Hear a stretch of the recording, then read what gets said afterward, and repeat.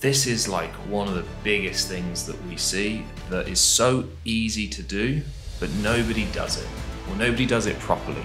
So to give you an example, hey guys, it is Laurence here, and in this video, I'm going to be sharing with you the 3 things that we're going to be doing in our own agency, 3 things that we're going to be helping our clients do as well in 2024 to really take their acquisition success to the next level, to book in way more sales calls for 2024. The first one is all around remembering to understand what an acquisition system is. Sounds really bizarre, but it's something that I've started to think about a lot more, and we've started to teach our clients a lot more, and it's really made a big difference. It's about understanding what a client acquisition system actually looks like. And when you break it down and you can see it, it makes operating it a lot easier, because it's ultimately a system or a machine. And if you don't know what the machine is, making the machine work is pretty difficult. You've got an acquisition system comprises of inputs, processes, outputs, and then feedback. So inputs would be the leads that we're contacting, people that we're reaching out to, or the ad spend that we're putting into the system. The process is how we're actually trying to get somebody onto a sales call, and a sales call is the output. So you've got leads, you've got the process, which is the acquisition system. Maybe it's cold emails, maybe it's paid ads, whatever it is. And then on the other side, you have got sales calls. So inputs, processes, outputs, and then your outputs provide us feedback, and we can take that feedback and make it change our inputs, which changes our processes, and we can change everything based on the feedback that we get. Understanding like what an acquisition system physically looks like is the first step to ensuring that we're able to operate it properly, because if we don't know what it is, we're going to struggle to operate it. That leads me on to step 2, which is all about acting on that data. This is like one of the biggest things that we see that is so easy to do, but nobody does it, or nobody does it properly.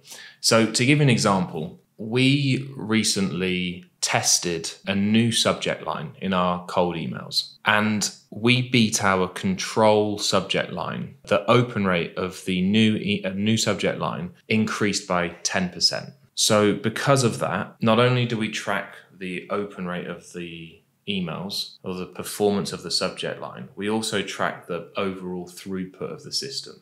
So how many calls are we getting as a result? But just changing that subject line increased our calls by 10% as well. There was a direct correlation between open rate on emails and calls booked. We go through these tests all the time. Every week we try and test something, a variation of something, whether it is a first line of an email, whether it is the subject line, whether it is a new video script. We're always testing something new to try and get that extra 1%, 2%, 3%. Because when let's say for example, you're sending out you're contacting 10,000 people a month through cold email, for example. If you get a 50% open rate, you're going to be reaching 5,000 people. 5,000 people are going to be opening your email. If you can increase that from 50% to 60%, you're getting an extra 1,000 people. That 1,000 people can be the difference between a mediocre campaign and a really successful campaign. But what people do is they get comfortable and they think, oh, this kind of is just about working. But there's so many low-hanging fruits all around them. So going back to the understanding what the system looks like, an acquisition system looks like, we're taking that feedback and we're changing things all the time to try and improve it. And it becomes this flywheel effect that the better it gets, the more motivated we become to try and improve it some more. There's a lot of juice left in the squeeze for so many business owners that are doing some form of acquisition because they're just not testing enough stuff. There was a report that was done by Facebook, and I think it was the top 0.1% of Facebook advertisers on their platform test 14 times more than everybody else. And it doesn't have to be rocket science. Just doing simple A/B split tests on individual elements of your acquisition process is all you need to do.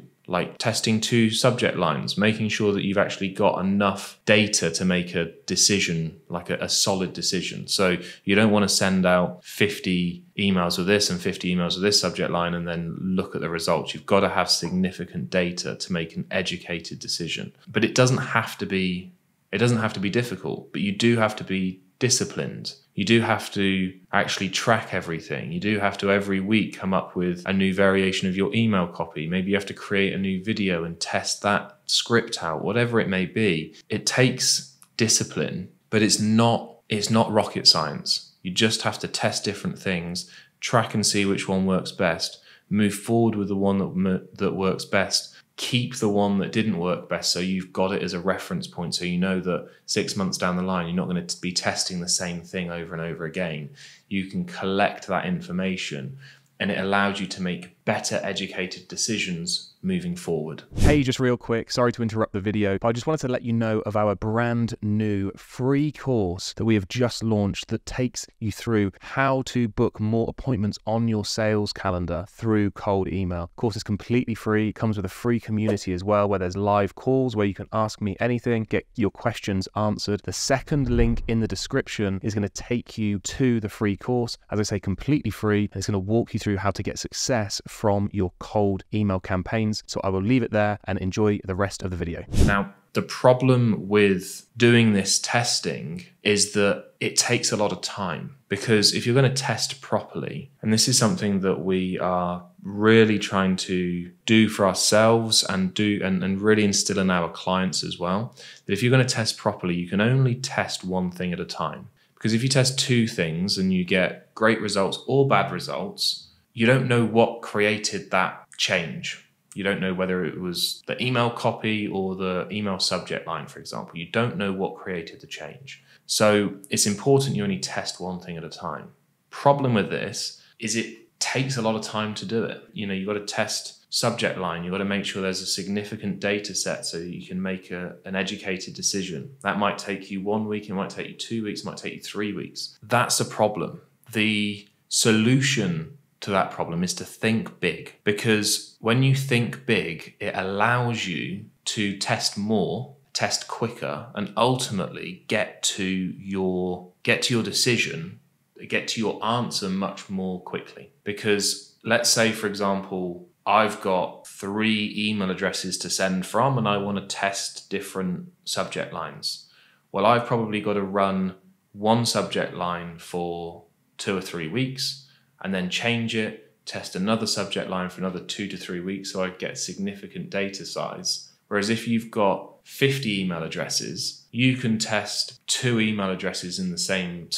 subject lines in the same week and get your answer in 7 days' time, where it might take me 6 weeks to do. So thinking big not only allows you to generate more sales calls because you're reaching out to more people and all the obvious stuff, but it allows you to actually improve things a lot quicker as well. So there are a few of the things that we're going to be really focusing on in 2024, not only for ourselves, but for our clients as well. So first one is all around like making sure that although we understand the system, reminding ourselves constantly that it is a system. And as long as we understand how the system works and we view it as a system, it allows us to remove emotion from the process and take ourselves out of the weeds and understand exactly how this acquisition systems, how they work. And then we're going to be looking at testing more and more and more, and tracking everything to the nth degree, and being really relentless with our testing and our tracking. And then the third thing that we're going to be doing is trying to think as big as possible, remembering that our ability to track and test is dictated by how big we think. How many emails are we going to be sending out? How many domains and email addresses are we going to be purchasing? Are we going to be doubling down on what we're doing? Are we going to be increasing everything? Are we going to be reducing things? Like, the bigger we think, the better the results will be. And so there are a few things that we're going to be concentrating on in 2024. And there's going to be strategies or should I say tactics, that come and go throughout the year, they'll be here 1 month and gone the next. But those 3 core things, they're the fundamentals of acquisition success. Understanding the system, testing and tracking, and thinking big. If any of this has thrown up any questions at all, please don't hesitate to ask questions in the comment section below this video. I will be replying to them personally. And if you want help to grow your business in 2024, if you want more calls in your calendar, then click the link in the description. It's going to take you to a web page and you can watch a quick video about what we do, who we work with, who we don't work with, and whether or not it's going to be a good fit. And then we can jump on a call. I'll explain to you who we can help, whether it's going to be a good fit. If it's not going to be a good fit, at least you'll get some guidance on what to do and where to go next. If it is, we can work together. That's fantastic. If not, that's great as well. You'll get some help in terms of what to do to take your business to the next level. So yeah, hope this has been helpful. Please give this video a thumbs up if you have got value from it. Consider hitting that subscribe button, and I will see you on the next one.